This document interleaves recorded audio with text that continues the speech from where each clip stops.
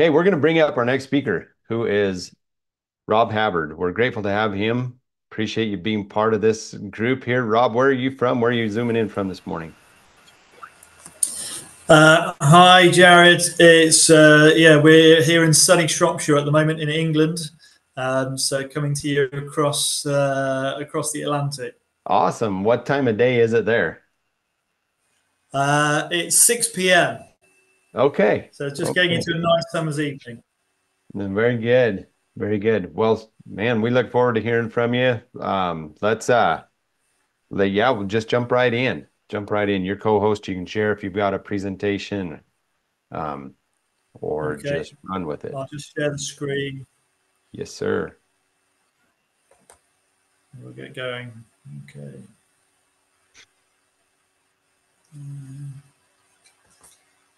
So sixth generation farmer, professional ecologist. Looks like you learned from Kirk Godzia. Kirk's been on our place. He's a great one. We're Worked gonna with Kurt Gadzia back in 2014 or 20. Yeah. Yep. Fabulous trainer. Um, how's that? Can you see that? Yep, looks like it's coming up, Rob. There we go. So I will. Yeah, you just use. there. Okay. All right. Okay. So today we're going to be talking about breeding, functional fertility, and grass-fed cattle. I'm sure most of the people here today are breeding for regenerative systems, and so I'm going to focus on that rather than talk too much about breeding in conventional. A little bit about myself. I'm an ecologist and sixth generation farmer from Worcestershire in England. We run about 150 pedigree Angus cows to the bull each year.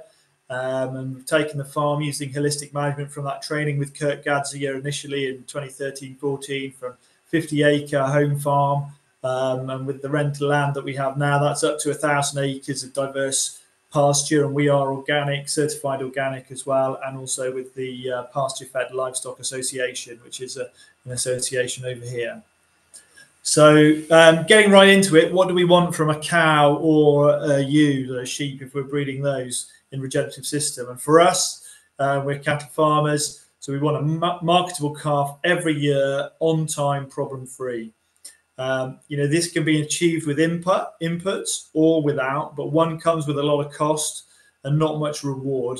And it really depends on what your goals and context is how you're going to manage your system. But essentially, if we're in regenerative systems, we want to be simple as we can. So really important for us before we start is to define your whole under management. You can see a picture there of one of the hills we graze in the UK. It's on the Kemerton estate land.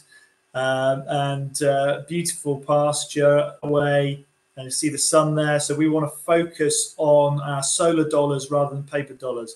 So everything the sun and the rain provide from up above, we want to make the most of that, and we want the maximum sustainable profit, not the maximum production, from what the environment can provide. And I know a lot of people in these systems will claim that we can max out stocking rates and have really, really high stocking rates compared to conventional systems in terms of stocking rate. That tightrope of absolutely producing on the balance between what the environment can provide and what our cows can produce. We don't want to get those two things misaligned. The whole under management in terms of the environment is limited. Lots of wonderful positive stories in the conference about how we can increase production and how we can get nature working for us. That's fantastic. But at the end of the day, there is going to be a maximum production level that we reach. And I think pushing beyond that is where we've always got into trouble in terms of our agriculture. We can increase the available environment over time with our good management. There's still a limit. So what's the risk of relying on good management? The risk of relying on good management is if your cows rely on that good management. Some years, it doesn't matter what your management's like. Some years, it really doesn't matter because you can have a 3 or 4 month drought that just changes everything. And never mind how you manage it, it changes what's going to happen with your cows and raising those calves. And so if you've got cows that cannot cope unless they've got perfect management, and then they get an environment shock or a climate shock coming into the system, then you're going to be in trouble. You're going to have empty cows, you're going to have open cows that are not bred, and you're not going to have enough calves on the ground the following year.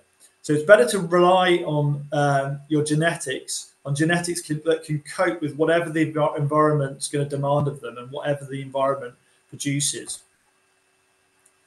A lot of people would tell you that cows can do anything. They're cows. They're going to sell you they'll do anything. They'll grow the most. They're going to be the most maternal. They're also going to be the most terminal. They're going to have the most muscle, but they're also going to have the most milk. Everything, you name it, they've got it. But we've got to work within the laws of physics and just don't fall for the marketers, because that's going to end up in trouble, particularly in a limited environment where you're only going to produce a certain amount of forage every single year. So we can't break the first two laws of thermodynamics. The first law is that energy can transform, created nor destroyed. So we can't create energy out of nothing. This is in a closed system. So we can bring, if we unclose that system, we can bring more energy in. You can buy inputs and fertilizers and feed. That's if you need more production. That's if you need more energy into the system because your cows can't survive in the environment. The second law of thermodynamics is that entropy is real. And entropy, the reduction in energy available, because it takes energy to convert from one form of energy to another. And so not only do we have a limited amount of energy available to us each year, we're also going to use some of that up when we convert from sunlight into growing plants and so on and so on. So we have to make sure that we're operating within the limits of the environment, and our cows can do the same. And now the laws of physics apply to closed systems, I said, and brief production isn't closed. So you can bring some more in, but that's going to cost you. And we want to keep our costs as low as we possibly can. We can measure these increases in energy input through the animals that live within the systems. You can see growth rates increasing, weaning rates going up, milk production increasing, conception rates higher, more and more traits that we're all trying, people are aiming for all the time. But if we're having an increase in every single one of those traits, then that energy isn't free. It's coming from somewhere. And the price of energy in all its forms is increasing. And we have to be really careful about what we do with the energy costs of our cattle, because that's going to cost us in our back pocket, in our bank account, if we're not careful. If we chase every single trait to get the maximum rather than try and get balance between them. So it's really important for us that we have cows that work for us and we're not working for the cows. So the costs are not going down. We need to keep those on track or we're going to be out of business pretty quickly. We don't worm our cattle with wormers. And they only get native grasses, no high sugar varieties that need reseeding every few years, another cost that comes in. And inevitably, this means we end up often with smaller cows to cope with this environment, but it does mean we keep our direct costs as low as possible, and then any margin is going to be working for us. All of our cows are wintered outside. Even in our wet winters over here in the UK, we can manage that using holistic grazing, as shown to us by Kurt Gadzier and working with other consultants that have come over from the States as well. Many of our cows have never been in a shed. There's no dry bedding, high quality conserved forage. When they're in driving rain and cold, wet winter, days that turn into weeks of wet weather. And I've got friends over there in Canada and the US, and I know that the winters can get really cold. I know in Canada, there's a good friend, Aaron Nervas, getting down to -30, -40 with the wind chill. But actually, if you get 3 weeks of sideways rain and you're about just above freezing, that can be actually worse, because the dry cold cows can work with, but the wet cold really pulls the energy out of them. And so we do have quite a big challenge in that way in trying to get cows that can cope with that. But probably the biggest challenge we place on our cows is carrying their calves through the winter. We wean at 10 months, about March, and that's hopefully onto growing grass in our climate.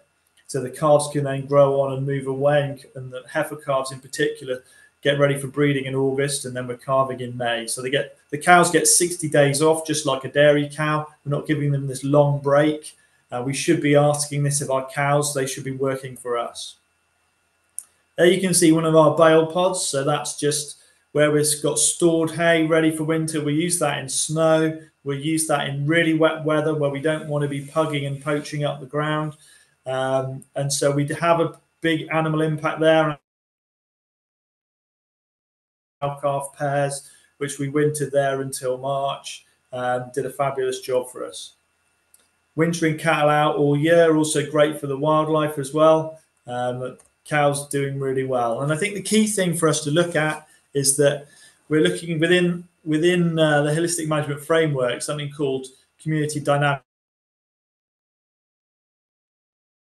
adaptation to the environment, the epigenetic change that comes, and then the evolution of the herd. It's the herd that's adapting, not the individual. And a lot of pedigree breeding is based upon looking at the individual animal focus, but we want to look at the community dynamics and the population dynamics of our own herd, and that's evolving as a whole. So we've got to look at the whole thing as an organism.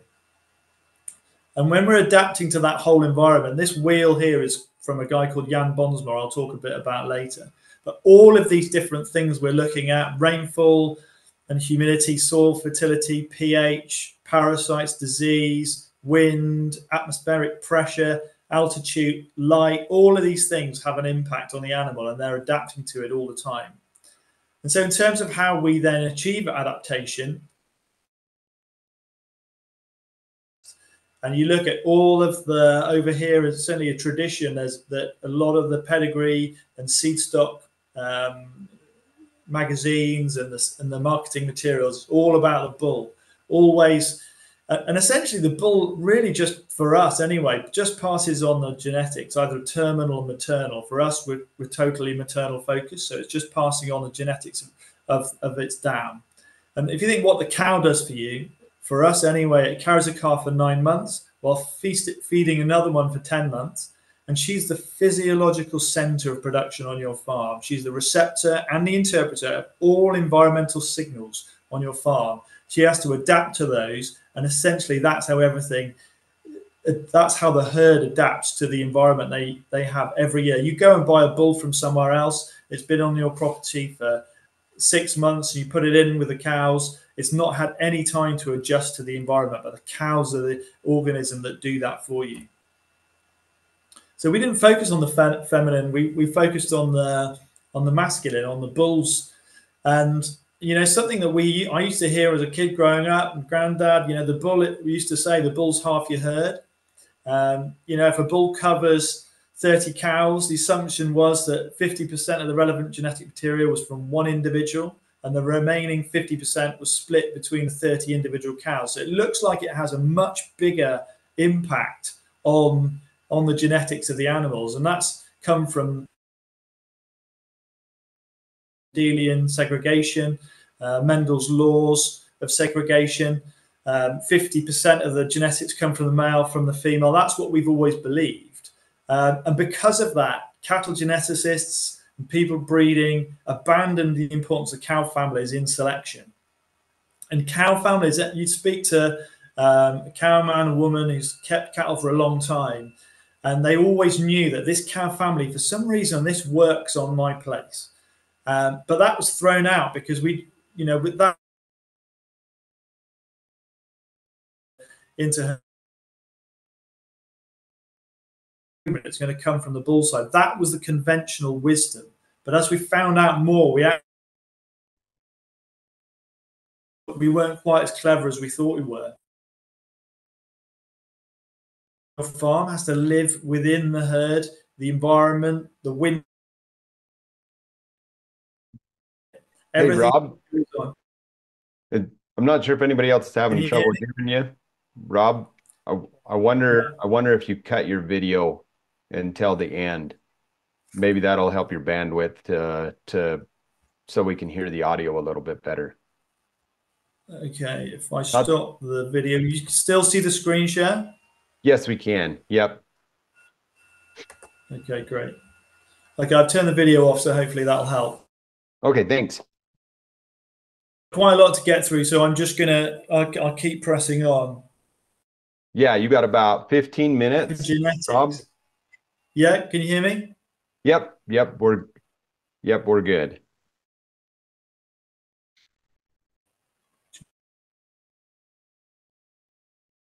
we'll make sure all the other devices in the house are turned off, and then hopefully that might help. Okay. Yep. I think we can hear you better now. Thanks.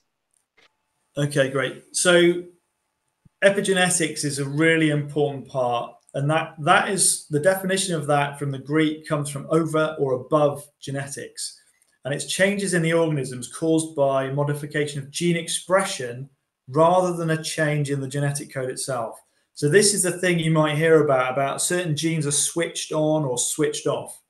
Now it might take 3 hard winters to really switch on different genes within an animal within its lifetime. And we've actually seen cattle's hides thicken. We've bought cows from operations that housed their cattle for 6 months over winter in a shed. They're very thin hided, but then after 3-4 years, the hides on those cattle really thickens up and really helps for them to get through our winters outside. Even within, you think also about how much switching on and off of the genes can impact on an animal. If you think about when an embryo is fertilized, it becomes a blastocyst of about 816 cells. They're all identical. Every cell's identical, and it has the same genetic code within the nucleus, in the DNA. And yet each of those cells will end up being completely different. One might be part of your big toe, one might be part of your eyeball or a valve on your heart, and they'll have completely different expression just depending on which genes are switched on and switched off. That has a massive impact, and we actually see that within life as well, within ourselves. And you drink too much alcohol for 3 or 4 weeks, you'll actually switch on some genes that start producing an enzyme that actually helps you to process the alcohol in your liver more. So thank goodness for epigenetics. And if we look at the energy requirements and also in terms of the metabolic efficiency and the fit to the environment, then obviously the epigenetics is really, really important for that. And in terms of that, we also have to think about within the cell, not just the DNA, but also the mitochondria. And they actually help us transform ATP, or all the food that we eat, into ATP for energy of the cell. They control the regulation of cellular metabolism, cell death, the production of steroid hormones, regulation of innate immunity, our immune systems, growth and repair of body tissue, and peptide production, the chains of amino acids that form proteins in the body. So in terms of the muscle growth and all of that sort of stuff, there's loads of really important things that happen. And that's all controlled not by the DNA in the nucleus, but the mitochondrial DNA that sits within the cell. And it's a really important learning point here, which is that the DNA, the mitochondrial DNA, actually has some special qualities that help with adaptation, because it's got a higher rate of genetic mutation, leading to faster rates of adaptation. But here's the thing, 99% of mitochondrial DNA comes from the female, not the male. So as soon as we learn this fact, we realize how important the feminine inheritance is from the female line. Cow families are absolutely back in terms of what we understand now, because we know they're the thing that's actually interacting with the environment on our property. And so we need to have those, and the lineage from our females is absolutely vital if we're going to have adapted cattle. And then we come on, we have a look at, this is one of our cows as a heifer. She's one we've picked out. She's really well uddered. She's very feminine shoulder. And we'll go talk a little bit about structure later on. But she's one that we pick out on structure, and we can see how she might perform for us. And she turns out to be a first cycle breeder every single year for us, bring us a calf every year. And so we come back to the environment, the adaptation to all of those things on Bonsma's wheel. Another part of this is understanding that we're all anti-fragile. And this is a definition by a guy called Nicholas Taleb. So an anti-fragility is a property of systems in which they increase in capability to thrive as a result of stress, essentially. And so biological organisms need stresses in order to adapt and become stronger. So if we never encounter as babies and children peanut butter, then we're going to get peanut allergies. If we use bleach around our home and we kill every bug that we might ever encounter and don't let the kids play in the soil, then we're probably going to have allergies, and we're probably going to get a lot more colds, coughs and colds and things like that. In terms of crutches we provide for our animals, we're taking those environmental stimuli away when we use vaccinations on them, when we actually provide additional feed, so they're not actually interacting with the available resources of the environment. What can a cow actually stand? We don't find that out if we're supplementing all the time. So many of us in the grass-fed sector accept that we want to produce within the bounds of what the environment can produce sustainably. And so within that relatively fixed supply of energy, we need an animal whose energy requirements, this is really important, they fall within what the environment can produce. That keeps our costs down, and it means that it's almost a walk in the park for her to have to be able to produce year in, year out for us, always bring us a calf. That's going to increase your margins over time. So for us, in terms of what we want from a cow, again, we said a marketable calf every year, on time, problem free. Fertile, she gets in calf first cycle every time. Maintains condition through the winter while in calf and with a calf at foot until it's 10 months old. We want her to calve correctly, pair bond, but still be approachable. And we really want her to clean her calf. So that mothering ability, if she doesn't clean her calf properly, then that's when you're going to end up problems. You're going to get scours, you're going to get coccidiosis, diarrhea in the calves. You shouldn't. That's a big part of, as well as new forest eye, or what you call pink eye over there. If a cow starts to see her calf, the eye starts dripping and you've got some fluid in there, she should be keeping that eye clean. So having a cow that cleans a calf is absolutely key in terms of behavior. And if she raises a marketable healthy calf in good body condition every year easily within what the environment can provide. And then the danger of chasing production for the individual to get a bigger calf or a bigger cow to get more production on the individual is that you then end up with a cow that cannot stand your environment. So here's the thing. If you want more production, the simple answer is keep more cows, but keep more cows that can cope with your environment rather than changing your cows to a cow that can't cope with your environment. We've got about just over 5 minutes left, Rob.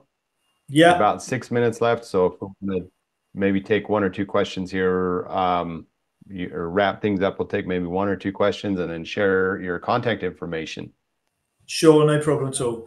Yeah, I'll just finish off with saying that some of the data, I'll just skip through some slides and we'll just have a look. So just a bit of heifer development there, from going from 11 months to 19 months, and see that change. And then I just want to show you in terms of a guy to look up is a guy called Jan Bonsma. And if you look at his monitoring and selection, and if I pick out a couple of things to show you to look out for in your cows, and is to look out for the feminine and the prominent shoulder. You can see that on the cow there. She's got, you see, it's above the top line. It's above, and that means that her reproductive hormones were dominant over her growth hormones in the skeletal formation. And if you can do that, and you have a look through your heifers and you have a look through your cows and your regular breeders, that'll make a big difference. And the last slide, I'll just say, with all our cleverness and all the advantages that we have with technology, and yet, if we go back to the first cow that was in the Aberdeen Angus herd book, it's called Old Granny. And she had a calf from the age of 2 every year until she was 27 years old. So in all our smartness and our cleverness that we think we can work things out, I asked the question whether we've actually gone backwards since the first cow in the herd book. And if you have a look, if you have a look at that, you might think that she needed to be culled a bit earlier, but I think they kept her on until she was 33, from what I understand. So I wish you all the best in your breeding for the future. Breed for functional fertility, breed for problem-free cows, and you can't go far wrong. That's wonderful.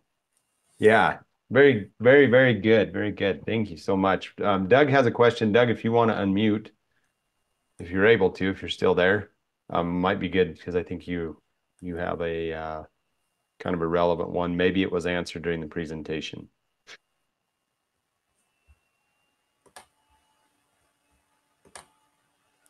Yeah, you should be able to start back up your video now. So his question was about epigenetics.